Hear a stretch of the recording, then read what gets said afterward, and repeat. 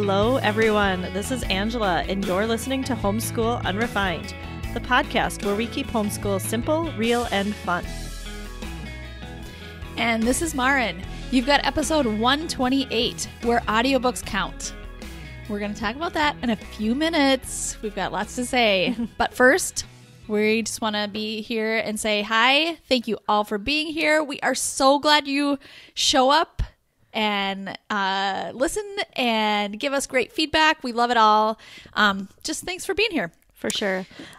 Special hello to all of our new listeners. If you're new here, welcome. If you're returning, welcome. We're glad you're here. Special hello to our Patreon supporters. We have a lot of new patrons this month, which we are going to talk about later. This month, but actually in the last 2 weeks. So Lisa, Essie, Marnie, Amy, Courtney, Adrienne, Meredith, Shannon, and Jessica. Thank you. Woohoo! Thank you for supporting us. We really appreciate this. Seriously, you're making the podcast happen. You're helping us create even better and more content, and we're so excited. Yeah. Thanks for being part of it. All right. Speaking of Patreon, it is a new year, and we decided to simplify our Patreon community. So Patreon, if you're unfamiliar, it's a separate platform where we can connect with people on a deeper level for those of you who want that kind of support and connection. So we've simplified everything to just one $5 level. So at $5, you can get all the rewards. And the rewards that we have each month are 2 extra new episodes. One, we do a check-in, kind of a like personal / homeschool check-in to see how things are going for each of us, what's hard, what's going well, and how our self-care is going. We do 1 LTW extra where we share all the LTWs that don't make it onto the episode. This is a lot of sometimes media, sometimes other things. And that's a really fun extra episode every month. Yeah, and those those get dropped right into your podcast app, which is so awesome. It's not, you don't have to go to a website, you don't have to go and do anything extra. It's just right there, like how you listen to this podcast. For sure. Yes. And then we do, whenever we have a guest on, and sometimes in episodes like today, we're doing an extended piece of our episode in just for patrons. And so like today, we are going to talk about our 10 personal kids best audiobooks each. We're going to do that in Patreon. Last episode, we did an extra on our favorite apps that we use. That went into Patreon. We have a supporter-only Facebook group. Patrons are always first to know with any news and announcements. You get a discount on classes, and you get 18 months. If you sign up now, you get 18 months of all of our previous content. So you can listen to lots of episodes if you join now. We really just keep adding more and more content all the time. So, it just only gets better. It keeps getting better. Right. We really love this podcast so much, and we especially love our Patreon community. So we're committed even if we ever take a break on the podcast, we are showing up in Patreon continuously. And we just love connecting with you on a deeper level. And we'd love to have you join us there. So if you want to see the show notes for the link, you can go there. It's patreon.com/homeschoolunrefined. If you are new here, welcome. We just wanted to tell you a little bit about our podcast. We are here to help you feel good about who you are and what you are already doing as a homeschooler. Homeschooling can come with a lot of times fraught with insecurities and am I doing things right? Am I doing as good of a job as a teacher would do? And we're here to tell you that you need to concentrate on being yourself and let your kids be themselves. And then a good relationship will form, which is the basis of a good homeschool, right? Yes, we are here to help you kind of think differently about homeschooling. It's a really tough job to change our minds about how natural learning really happens. And so we're here to just kind of come with you along that journey and encourage you to feel good about the natural learning, the real stuff that's happening every day, that doesn't take a ton of work. It's not always as hard as we think it should be. So that's what we're here to talk about. All right, Angela, I know it's been a few weeks, but the Oscars were recently on, and we love talking Oscars. So do you want to just tell me a few of your thoughts? What did you think? Well, okay, I am if you've listened to our podcast, in the last 3 years, this is something we just love movies. Marn and I both love movies. It's something we enjoy together and we enjoy talking about. So we get kind of excited about the Oscars. I'm always excited for the Oscars. So I was excited to watch them. It is kind of like the Super Bowl in our house. My kids now know, like I put it on the calendar. It's a deal. Since my kids have gotten older, we all watch it together. So I really appreciate it. I like movies being celebrated because I think there are so many good movies out there, and I've been taking, as my kids get older, I've been taking them to the movies with me, especially on the $5 Tuesdays. Anything that's PG-13 or under, we all go.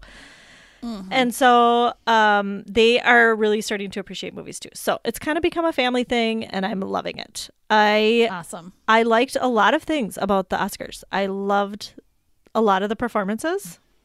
I kind of liked the no host thing again. What did you think about that?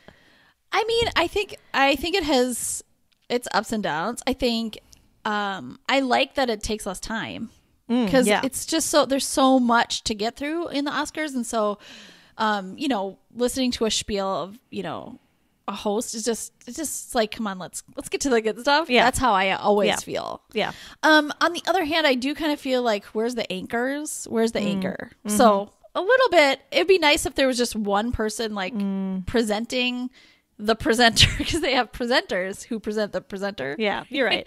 So if that person were the same the whole time or something, that would be helpful. They just don't have to do a big deal at the beginning or anything. Yeah. I guess I like the hearing from different people, like Maya Rudolph and Kristen Wiig. I liked their little shtick that they did. Yeah, they were the presenters though, right? They were presenting. Oh, yeah. You know what I mean? So yeah. But don't you think they could go longer because there was no host? Probably. Yeah, I think they're like, we need a little comedy, so.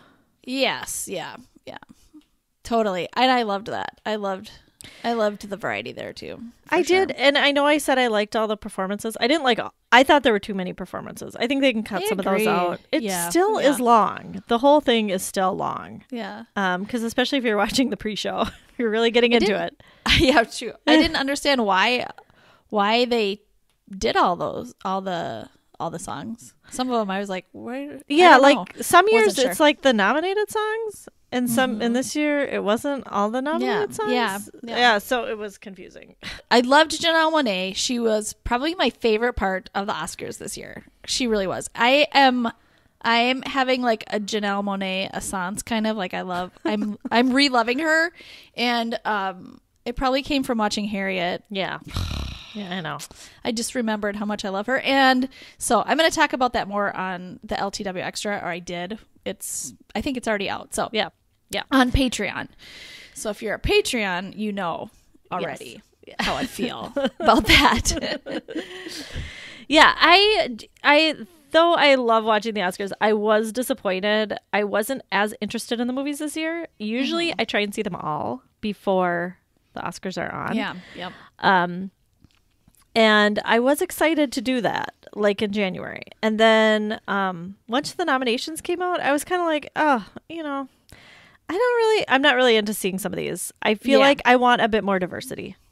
And I think last year we had a lot of diversity, and I felt like we were making progress.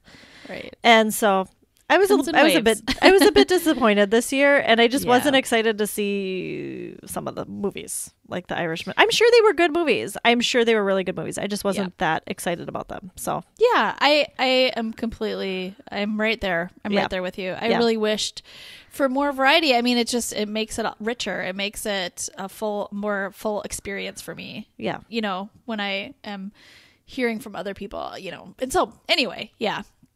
So hopefully, and I think sometimes it takes a wake up call like this year maybe to be like, oh yeah, we gotta. Hopefully, I hope. Yeah.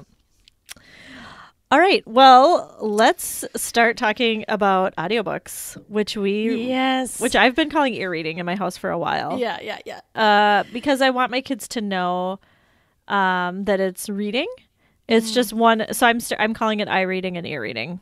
I'm making the distinction between the two, but calling them both reading. Are you doing that? Yeah, I do a lot. I mean, I think I switch between audiobooks and ear reading, but they know Yeah. that ear reading is a thing in our house for sure. Yeah. So, yeah. And so we want to demystify it a little bit and help us too, and everybody to understand that there are so many good benefits to listening to audio content. And sometimes they are overlooked because it's a kind of a hands-off thing for the parents sometimes. Yeah. I mean, there's reading aloud that the parent is involved in. If a child is listening to books on their own, on like an audio book content, it's really hands-off. And so it can feel like I'm not doing much, or my child is on a device. So I'm not sure this really counts.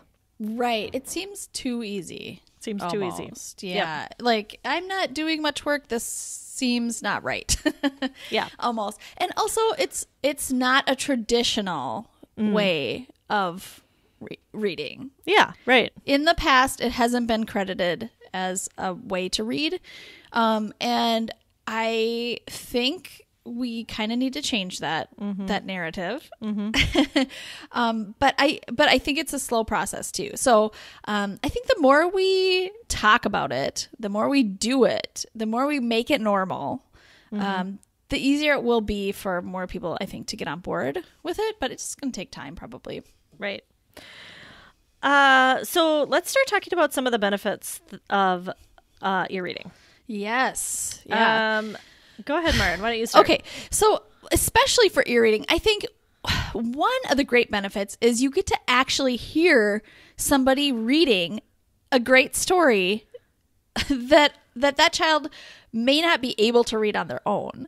So they're getting like the best example of reading. So they are getting amazing writing skills, like have like parts of a story, you know, all the parts of a story, the voice of an author, which is something I have to say, like, voice is a very hard thing to teach. I've taught voice and voice is a very difficult thing to teach directly. I've tried it. I've taught this, as an elementary school teacher. It's very difficult. But as you listen to stories, it's like infused in you. It's just such an amazing way to learn voice. Sentence structure. These are all things that just like happen. The learning just happens. Organization. And it could be in a story. It could be just organization in general, writing too. Vocabulary. Oh my goodness. Like, vocabulary is maybe one of the best, one of the most obvious things, because you hear it in, you know, your kids' daily talking. I know you've definitely heard that. I've heard that so much, like, oh my goodness, like, where did you hear that word? It was in a book. So. Yeah. And I think this is the benefit of ear reading over eye reading, because I think when a child is eye reading, they're missing so much. They're not catching all of those things, you know, and even me, when a good reader is eye reading, I am missing a lot of those things. I am missing the voice. I am missing how the sentences are supposed to go. Sometimes I need to reread a sentence to figure out the cadence. Sometimes I don't know how a word is pronounced, and so I'm guessing. And so when you are listening to it on audio, you are hearing all of those things correctly. And then I think all of those things make you a better speaker and writer. Yes. And so I think these things you can learn in lots of other ways too. But I have to say, ear reading seems like the most natural, easiest, just, it doesn't feel efficient. Like it's efficient. It's, I don't know how to explain it. I feel like I want to say, like, you don't even know you're learning. You're just listening to a great book. And these things just seep into your mind, really. I mean, it's like osmosis. It is. It is. Yeah. And I've noticed this with all of my kids, especially my youngest, because he's been listening to audiobooks the most and the longest. Like, you know, we hopped on board that train, you know, and he was the youngest. So he's gotten it from the youngest age. And the way he speaks, I can tell He's an audiobook listener. Yeah. And the way he writes. So when you say the way he speaks, is that his vocabulary? Or? His vocabulary, sometimes his sentence structure. I mean, I had to help him write a paper because he's in this hybrid school right now. So he's going to school a couple days a week.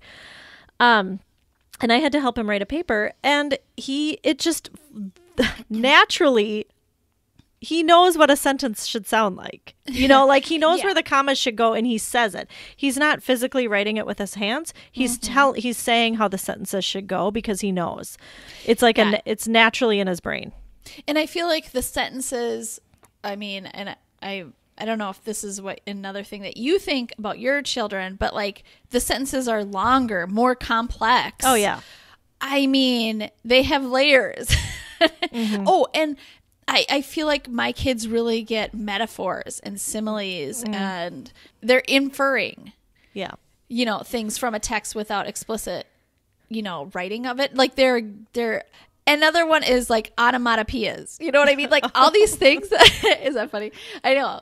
It's just like all these things, all these writing tools that I learned in high school and college, even some of them, like I feel like my kids are just naturally, they have them. Right. They're naturally picking them up. They don't know the names of them or necessarily what they're learning, but they know they know it. And then some other things kind of like that just help make you a better reader, which is like making connections.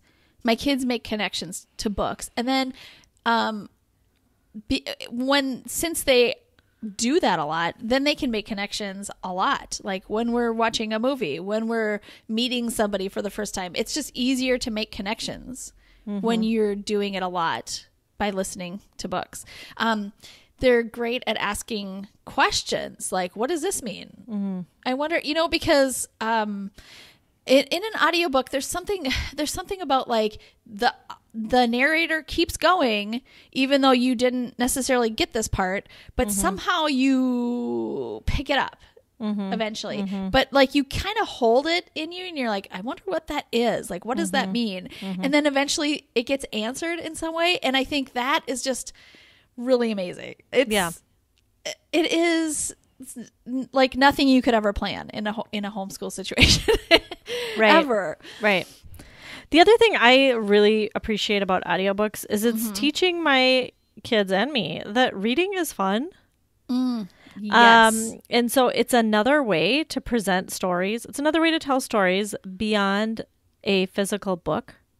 Yes. It's introducing them to, like, if they start out with audiobooks, they learn that they love to read, or they love a certain author, or they love this kind of genre. Right. And so then when they can read with their eyes, then they know, oh, you know what? I've done this before. I can do this. I like this kind of thing. And they remember, oh yeah, books are really good. Like a lot of books are really good. I'm motivated to work on reading now. I'm really motivated because I know how good this book is probably going to be, or, or I think a lot of times how my kids have learned to read is by first listening to the audiobook. And then they're so familiar with audiobooks. Sometimes they listen to audiobooks like 20 times, the same book. And then they get the physical copy of the book and I read it. And it's just like this scaffolding that happens. Like they got some support in reading that book because they're so familiar with the story and the words. And so reading it doesn't seem like such a feat. Right. It's kind of like it's an easier entry into reading or stories or all of these harder topics. It's definitely an easier way in. Absolutely. Yeah. Definitely. And I think it helps kids understand their preferences. It helps them understand what even genres are. I think because when you're ear reading as a 5, 6, 7, 8-year-old, you don't have a huge library, a collection of books that you've maybe read on your own yet. Or maybe you've read none, on your own at that age. And so how do you but your mind is definitely able to understand genres. It's just like the eye reading part maybe hasn't caught up with that yet. And so you don't know like what kind of genres you like to read or what kind of genres are out there. If you're listening to audiobooks, your library of books that you've read can be so huge, and you can start to, even at such a young age, understand, well, I really like fantasy, and then, or whatever it is, I love historical fiction, I love the Who Was series, you know, or whatever, because you have enough basis to go on, you have enough history of reading. That's so good. You can be exposed to lots more at a younger age when you might be ready for it emotionally, but you're not ready to do the eye reading. Right. And that goes along with like just learning information too. You can learn so much information even though your eye reading skills might not be ready to read all that information to you. With ear reading, you can learn like a world of information. Your brain is ready for that. Yeah. Sometimes, you know. Right. I could keep going on about this. I mean, yes, seriously. Sure. And okay. I will in stories this week or something, because there's so much more to say. I mean, I feel like you and I could probably talk about why eye reading, listening to audiobooks is so good for like, I mean, we could have a whole podcast just about that, right? I think like a whole new podcast, not just an episode. Podcast with episodes every week about why ear reading is so good. But we probably should stop. We've got more to talk about. But we'll probably, you know, I'll keep talking about this. Yeah, for definitely. sure. I mean, we've talked about it a lot too. before. We actually have an episode that we did on this, I don't know, probably in our first year. Yeah. Called Where We Demystify Audio Content. Yep. Mm-hmm. It wasn't a great title, but We're it was better. a great episode. It was a great episode. So if you want to listen to us like 2 years ago talk about it, you can listen to that too. Yeah. But I have been thinking a lot about privilege, and something doesn't sit right with me. I think when people say, do audiobooks count? Or I don't think audiobooks count. And I feel like I see this a lot online. Like when people are talking about their own reading lives or their kids' reading lives or whatever, and it's always like, are you counting audiobooks, or that doesn't count? And I think actually most people probably think it counts. But there's always a few people who are really believe in eye reading, and I in like the sanctity, is that the right word, of eye reading? Yeah. And I can understand hold it up above everything. Above everything the ear else, reading. Yes. Yeah. And I understand that position. I really do. But something wasn't sitting right with me. And then I started to realize, I think it's because, you know, I have kids who are differently wired. You do. A lot of us, a lot of our listeners do. And so I was thinking, I think it's a position of privilege to say, no, eye reading is the only thing that counts. Like reading a physical book is the only thing that counts. Because I think when you really look at it, you're getting the same information. You're getting the same story. It's just one is with your eyes and one is with your ears. And both are good for different reasons. You know, both are developing different skills. Yeah. But it's just a different way of taking in the information. And I know as a teacher, you know, we are taught a lot about learning styles, right? And some people are visual, and some people use their ears, and some people are kinesthetic. And, you know, I think this is one example of just, it's a different learning style. Some people take it in better through audio and some through their eyes. And I think whatever works for you is great. But I don't think one is better than the other. I think they're both so good. Like if you actually lean towards eye reading, I think that is really amazing and great. I also think it's probably good for you to listen to audiobooks too, because of all the things we just mentioned. Like there are so many good things about audiobooks, and vice versa. If you're just listening to audiobooks, it's probably really good to, you know, do some eye reading, because there are good things about that too.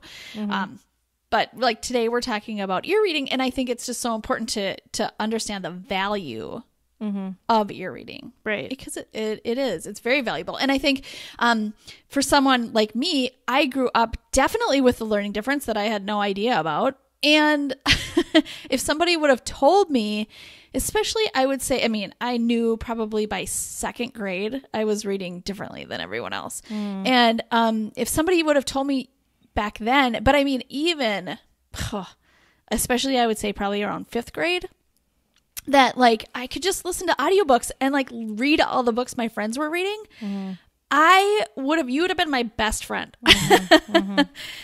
Because all I wanted to do was read books, the books that my kids or my friends were reading. And I couldn't go there. I just couldn't do it. I could read. I mean, I could certainly read.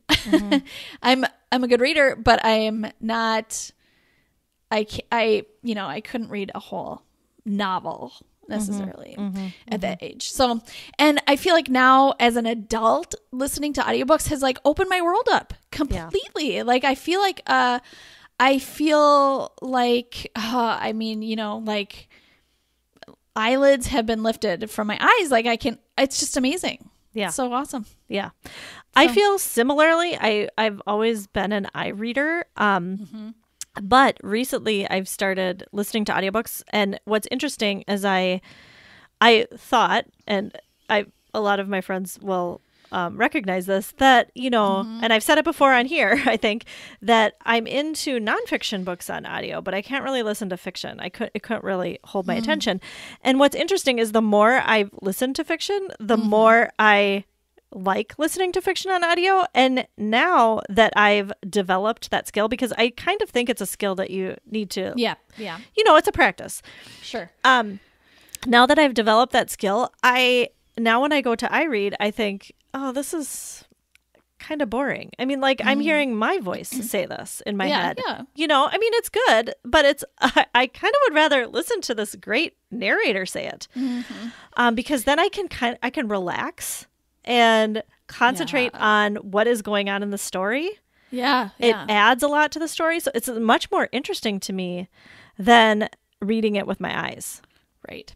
And for me, and I know this is true for so many people, especially kids, I think better when I'm moving.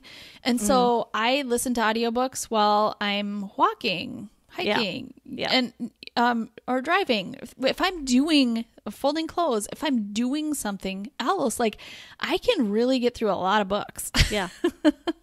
I really can. I mean, if I can even just listen to 5 or 10 minutes at a time, I get through a lot. Right. And I couldn't sit down for that long and read a book. There's just no way. It's not possible. I'm a very busy mom. So, well, and also you're using your body, and so you're using your body kinesthetically to take in information, which is healthy and good. And just think of, I think so many young people are really need that. Really need that. And it's not just kids being silly. It's just it's a real need. And I agree with you. It is a privileged position. And I think about that now that I have, we have diagnosis for some of my kids. And I just think, if I wouldn't have thought about that, if I would just assume that they, need to iRead, that's the way to do it. Our kids would be miserable. My kids would be miserable, honestly. And so would I. We'd be arguing, we'd be fighting a lot. I would have expectations that were just really not realistic for them. And instead of enjoying reading, they would probably hate reading. Honestly, they would. And right now, my kids really like reading. Yeah, right. And it is not to be understated how big of a deal that is. Right. It's a really huge deal, because if our kids enjoy reading now, if they start to learn, the love of a good story, a good book, good authors, good writing, now this is going to take them through any kind of higher education that they will do. They will want to read and learn for the rest of their lives. And isn't that like kind of our main goal? Yeah. Yeah. Lifelong learners and, humans who are interested, who are curious, who are searching and learning all the time. Yes. It's just a big win. It's just a huge win. It's a big win. So, and I don't want anybody to misunderstand me or you at all. I think the skill of reading with your eyes is crucial. Like, I am not at all saying that, like, if you just ear read, you don't need to learn how to eye read. Yeah. And I think the skill of reading with your eyes is crucial. It's important to practice. I want my kids to practice that every day, but it is not their main method of taking in stories. Yep. So. Yep. Absolutely. I totally agree. Yep. They have to learn eye reading, or yes, they need to learn eye reading. And I mean, there's a level of, spelling and the physical writing part that's also important to like learn to do. And there's also, I think, like a capacity for that, where especially for my kids, I'm thinking like there's a capacity where they can learn it, and then the rest is just like probably a little too much for them. So we all have that capacity. We just have to learn where that is for each person. And for some people, it's like the sky's the limit for eye reading, writing. And that is just really, really awesome. And I think there's such a diversity in that. Right. Yeah. In human beings. I just want to take away the shame that maybe you feel, or maybe other people are trying to place on you when your kids are listening to audiobooks or when they're ear reading, and help you to know that it is valuable, just as valuable as eye reading. And in some ways, they're learning skills that they could not learn with their eyes, just like when you're eye reading, you're learning skills that you can't learn with your ears. So I just think they're somewhat a different set of skills, but still you're absorbing a story and you're learning to love that. And that is crucial and important. And so let's just stop asking if audiobooks count. They count. I would love that. Yeah. I would love that. 'Cause I don't want like my kids to hear that, do audiobooks count? And I wish, I would hope that it becomes more of a thing. I would hope that schools figure out a way to provide audiobooks for kids. Like you were saying before, I think when we were talking about this a couple days ago, you were saying they are giving kids iPads, so they could figure out how to give kids audiobooks, and maybe they do. Maybe I'm sure some schools do. I'm sure some schools do. And so I just hope it becomes more of a regular thing. A regular thing, like it's a choice. It's a lot more choice in that. I mean, I can see where there would be, regular eye reading time, maybe regular ear reading time, and then like a choice time. There should be, I think all three are really, really valuable. Yeah, for sure. All right, so let's talk about the practical a little bit and how we are actually getting audiobooks. Yeah. When my kids were younger, we had CDs, and I think some of you probably still have CDs, and and those are great. I actually just sold. I had a basket of 37. I know, because I counted them so I could sell them. Wow. Like picture books with a CD included, like a matching CD, and my kids that's what they would use during their rest time. That's how I kept, and car rides and things like that. And then I had a little portable CD player, and somebody bought it from me on Facebook Marketplace. So I'm very happy for them. And I felt sad that we were letting that go. I have fond memories of that time. And I think you can still get CDs from the library. You can, what I did was I got those Scholastic book. Do they still do those? The Scholastic book orders? Yeah. I got my hands on one of those, and I just ordered a bunch of audiobooks from there because they were cheap. So yes, I think CDs are still a great way. I don't remember ever having audiobooks on CD. I think my kids are just young enough to, maybe we a little bit older on the next the next wave of, we started with iPod Nanos. Yeah, they're little silver things. We just got rid of our last iPod Nano. Okay, we were still using it a couple months ago. Yeah, they're we great. had older versions of those though. They're like, I mean, they're so small. Old. Yeah. Yeah. So I think I bought ours from a family member, like a cousin or something, for like $20 each. Little iPod Nanos. Yeah. So those, I don't know if I think they're still, I don't think they're making them anymore, but No. they were so great. Yeah. Because you could, the only thing is they didn't have Bluetooth, but you know, you have to plug them into your computer and you could just download so many audiobooks and podcasts and things right. For sure. Yeah. Actually, So- I really like those. And I think that's still a great option if you can find like any MP3 player. I know they sell like, oh yeah. non-Apple version MP3 players on Amazon. So if you can do that, I think those are great because there's no internet on it. So you can just like get an audiobook from Audible or something and put it on there. But I think a lot of the audiobook places now are going to like just streaming on an app. Oh yeah. Yes. So you need an app for it. Which is a little bit unfortunate, I think, but I know that's just the way technology is going. Right. Okay. Okay. So probably your and my most used source of audiobooks is Audible. Yeah. Correct? Yeah. I mean, we've used it for years and we have, so many of our favorite books, audiobooks we've gotten from Audible, and we have the app now, which is really awesome. We have the apps everywhere. So we are going to actually talk about some of our favorite audiobooks on Patreon. Yep. So I cannot wait. I want to start talking about them right now, but I'm not going to. But so many books from Audible that we've used over the years. Oh my goodness. So the good thing I like Audible. I still love Audible. It is I would say like it has every book available any book available is going to be on Audible for Feels like it. purchase. Yep. Okay. So it's got the biggest library. There are other now streaming services and things you can use that don't have all the books. So you can look around for them. Yes. Yeah. So, and here's the thing about Audible, which I'm sure you all maybe all know this already, but so it's a membership. You can get a membership.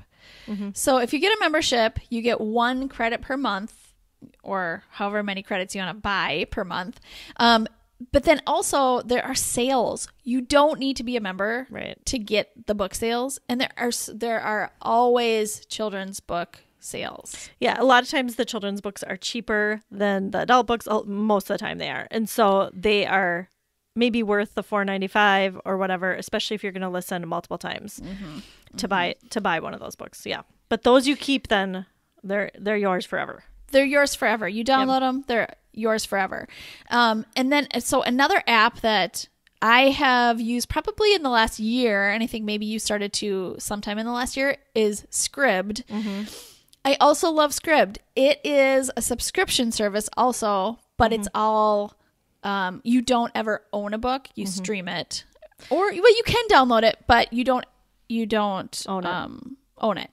I would say Scribd is a lot like Netflix because it has about the same amount of books that Netflix has movies. So you know how Netflix sometimes has the movie you want to watch.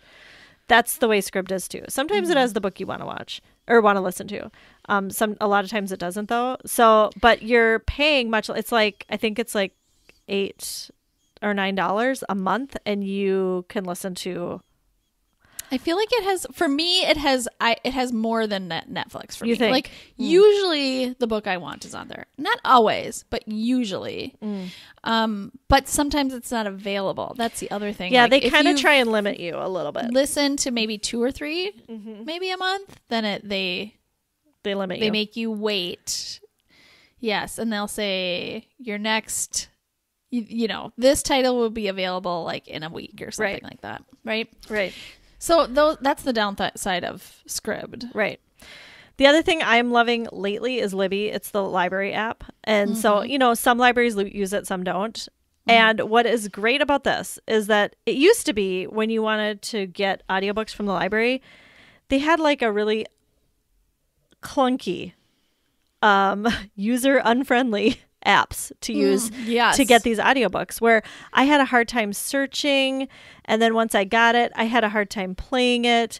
And so I kind of had given up on getting audiobooks from the library for a few years. And then along came Libby, and it is the most user-friendly interface. Yeah. I love really it easy. so much. Here's the thing, though, with audiobooks from the library. I feel like the ones I want are, I still have to wait for them for a really long time. Yeah, it's like the library, so you got to put them on hold. Yes. Yeah. So that I sometimes just can't wait. For me, if I'm excited about a book that I want to listen to, I will just find a way to listen to it. Yeah, I understand that. I have an ongoing list of like 12 books, and then I just go to Libby and reserve them all, and then whichever one comes in. Hopefully, there's one available at that time. So I'm really liking that. I know other ones are like Hoopla. Yes. And Hoopla, I think, now I'm new to Hoopla, but I think there's like a limit you can get like 3 or 4 a month or something like that. And maybe, oh, really? Yeah. Maybe that's just for where I am at right now with my library. Could be. Okay. But I think sometimes there's limits on Hoopla. Okay.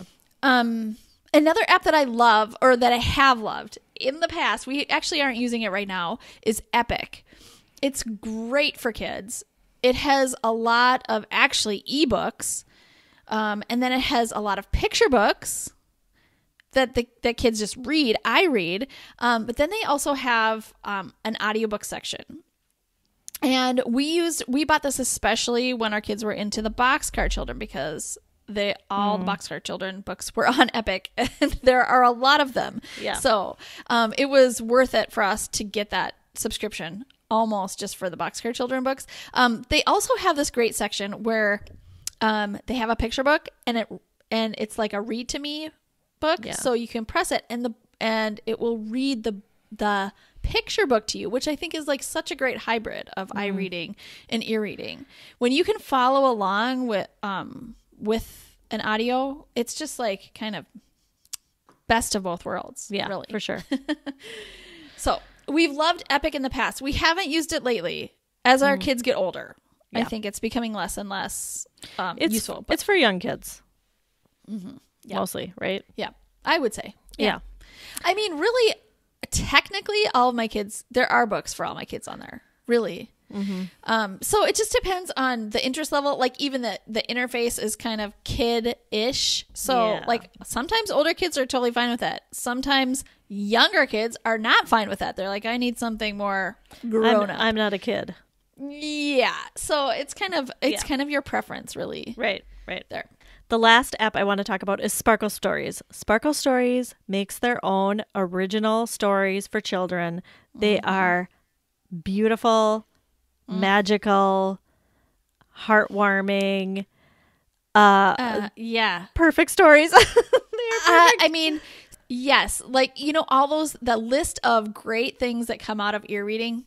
I mean, this all happens in Sparkle Stories. Kids really make connections. I mean, I think that's just a really huge one. And there's lots of vocabulary, and there's social skills that get learned, and compassion. It's just so rich. It's rich. Yeah. It's so rich. It would be worth, I think they have a free trial. If you've never tried it before, you could try it for, I think, maybe 15 days for free. Totally worth it. They also have a podcast. Oh, yeah. Where they have free stories. They have free stories. Yeah. So if you just want a free story once a week, go there, or find their library of podcasts or whatever. Yes. But the app is great because then you have them all right there. Your kids can use it if they want to. And there are so many more stories than just on the podcast. I mean, just a plethora. It's amazing. Yes. And they even have audio stories for older kids. They do. Yep, definitely. Okay. I think that is probably good for our audiobook conversation. Yeah. We're going to have to stop somewhere. We're going to like we said, we could talk more, and we will in Patreon. So definitely you can look forward to that. Let's move on to Loving This Week. All right, LTW. Angela, what are you loving this week? Okay, I have something I want to talk about, which is toilet paper. So I'm going to get to my LTW, which relates in a minute. But thank you to our friend Amanda, who started me thinking about this. So the credit goes to Amanda. If there is a report put out by the National Resources Defense Council, NRDC, called The Issue with Tissue. And I'm going to put a link to this in the show notes. this talks about how toilet paper is destroying virgin forests in Canada. Oh, wow. Our use of toilet paper is cutting down forests, and it's cutting down it's cutting down massive boreal forests in Canada, which are home to, of course, lots of different species, and a lot of over 600 indigenous communities use these forests. Oh my gosh. And so it is really embarrassing, actually, really embarrassing. So, that we're just like over here just using our fluffy toilet paper. We need this like really fluffy really white 3-ply toilet paper, right? And a couple extra just so anyway, because anyway, keep going. Anyway, I decided I needed to do something about my family's toilet paper consumption, basically, right? And I wanted to make this a goal. So I did a couple things. Number one, I got a Hello Tushy. What is that? Okay. Nierka, who is a patron, told me about Hello Tushy, so thank you. This is a bidet, and it is a very a bidet. A bidet is an attachment to your toilet that shoots water and cleans you off with water, right? Gotcha.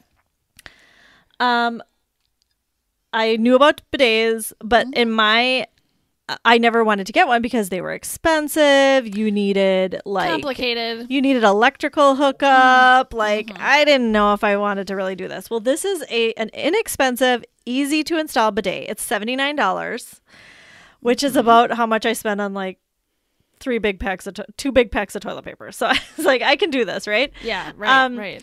So it's $79. It was very easy to install. Within like 15 minutes, it was installed. There's easy instructions, right? And it helps you to use less toilet paper. Yeah. We'll just say that. Yeah. So that's awesome. I am loving my Hello Tushy. The other thing I did was I got a subscription to Who Gives a Crap. And this is toilet paper that is sent to you. You give a crap. So I do. It's great.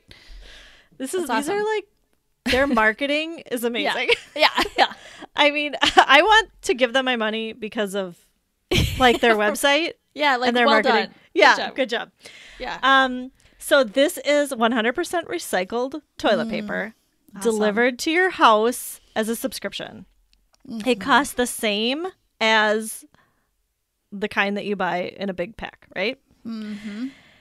It is just as soft. Just really? as soft and strong. Yes. That's what I was wondering. Yep. It looks recycled, so it's not like pure white. So yeah. But so you can tell it's recycled. But the other thing is, selfishly, I hate buying toilet paper. I hate going to the store and putting toilet paper in my cart. Right. Takes up the whole cart. I dread when I have to get toilet paper. So this eliminates me shopping for toilet paper, and it delivers it to my house in all recyclable packaging, which I really appreciate. So the toilet paper I'm using is not cutting down the forests. Oh. So I feel good about this. So I'm really trying to cut down my usage in this area. That is awesome. Yeah. You're convincing me about the bidet too. Really? I never thought I'd be a person, but who would have a bidet? Well, but I mean, seriously, it seems so simple and easy. Well, like their marketing says too, like if a bird poops on you, would you wipe it off with toilet paper? No, you'd get you'd wash it off. Get a little liquid on there. Yeah, for sure. Oh my goodness, it's so true. If you want a good laugh, you can go to each of their websites because they're like their marketing's amazing. Yeah. They're talking about poop. You know, like this is like the if you are into like poop jokes and stuff like that at your house, you could just you could send your young children to this website for a good laugh. Send your 9-year-old there. I love it. That sounds great. Yeah. I was convinced about getting the toilet paper. I have been waiting to move into a permanent home since we're traveling this year. I don't want to do recurring things until till we're in a regular place. But I have been working. I have been more thoughtful about the toilet paper that we are getting. I'm getting recycled toilet paper because I mean, looking at the list of like how bad the toilet paper is, our favorite brand was like one of the worst. Yeah. So the issue with tissue report, yes, calls out all the toilet paper brands and how bad they are. Yeah, he like gives them and a mine score. is like the worst. One of yeah. the worst. Well, I think like most of them are like got like a D or an F rating. Yeah. They're all bad, but they're all pretty bad. But anyway, that I would read the issue with tissue. I think it's really enlightening. Okay. So great. That's awesome. What are you loving this week, Maren? Okay, I am loving. This is so different than yours. It's okay. I'm loving. Mine is unique. I'm loving a fast food app. Okay. It's the Chick-fil-A app. Oh yeah. And here's why. I can order food wherever I am. I can find the closest Chick-fil-A, order food, and then when I get there, I can just push a button that says, I'm here, and then they bring the food out to me. So That's no awesome. lines. And also, I mean, I just all of it. No lines, no getting out of the car. It's all the things that I don't like about like picking up food on the way home or something. And it just takes all of that away. And I just feel like some of the fast food places, kind of like Chick-fil-A, I don't know, places that aren't McDonald's, I think, it's like this next level of fast food. They claim to be a little bit better than McDonald's. Right, exactly. And I feel like they're getting so busy and so popular that I don't want to go there. Yeah, you're right. You You can't even go to the Chick-fil-A. drive-thru. No, you can't go to it's too Chick-fil-A busy. anymore. It's too busy for me. Yeah. I don't like it. And But Chipotle, same thing. Yes, Too busy. I agree. And well, I love that Chipotle you can order on the app too. But And you just pick can't up. go there and pick. Yeah, but you don't get a front parking spot. No. That's what I know. want. That's a problem. That's what's exciting about this Chick-fil-A app is that you get a front parking spot. Yes, they have special parking spots just for the curbside pickup. And then That's it's amazing. just great. I know. Because I'm so happy about it. Because Chipotle needs to follow suit. Take note, Chipotle. Or any Yeah. other place. Because All of them. like the Chipotle by our house, right? Yes. It's got the worst parking lot. Oh, it's the worst. It's the busiest. The busiest parking lot. And you have to park really far away. Well, you know what I do is What? I illegally park right in front of it, but I don't leave my car. I just send my kid. That's what in I have go to do, pick too. up the food. But And if you don't have somebody with you, what do you do? I know. And then and plus getting into the access is horrible. It is. So, it is. Yeah. It is. It's so true. Right. I love this so much. And I think I know, like, I feel guilty for loving that because I think, what am I just going to, like, never interact with people anymore? And I'm just going to. Well, yeah, not at Chick-fil-A. I will interact with other people. But, I mean, it's taking the energy out of the things that I don't want to do and gives me more energy for the things I do want to do. Spend time with my family and not be crabby when I get home, for example. That's good. So, yeah. love it. So, between Tuesdays and Wednesdays, Tuesday and Wednesdays are very busy for us. So on Tuesdays, I've just decided like we're going to probably just grab food somewhere on Tuesdays. Yeah, nice. It's just the way it's going to be. Yeah. For the foreseeable future anyway. So, I just figured this out this week. That's awesome. I know. I've actually, I've heard, I think the podcast talk about the Chick-fil-A app or somebody on really? the podcast has Oh, talked okay. about it. So now that you said it though, because we just got a Chick-fil-A by us, we're in the north. So Chick-fil-A didn't hit Minnesota until a couple years ago. Yeah. And I mean, there was one on the other side of the Twin Cities, and I was just every time we were even close, I had to go get some. But Yeah. And now there's one by our house and it was being built like right when you were leaving. I know. I was kind of sad about it. So actually we've been going to Chick-fil-A now that, we went once. Now that it's close to us. Yeah. But a couple times we've driven by and the line has been too long and we're like, forget it. We can't go forget there. it. I know. And even then, though, I think Chick-fil-A does a great job of. I don't know if they do this in the Minnesota one, but for sure they like sometimes have people come outside in the drive-thru just workers go to every car and get their orders. Yeah. So they're actually trying. really proactive in other ways too. Yeah. So, but the app is just beyond helpful. yes, Yeah. All right. for sure. Well, thank you everybody for listening. We're glad you're here. You can find us on social media at Homeschool Unrefined. We're on Facebook and Instagram. We also have a website, which is homeschoolunrefined.com, where you can listen and find links to everything that we talked about. And we will see you next time. Thanks for listening. Homeschool Unrefined is created and produced by Maren Gorse and Angela Sizer. Ethan Miller is our editor, and Amanda Ginn is our VP of all the important things.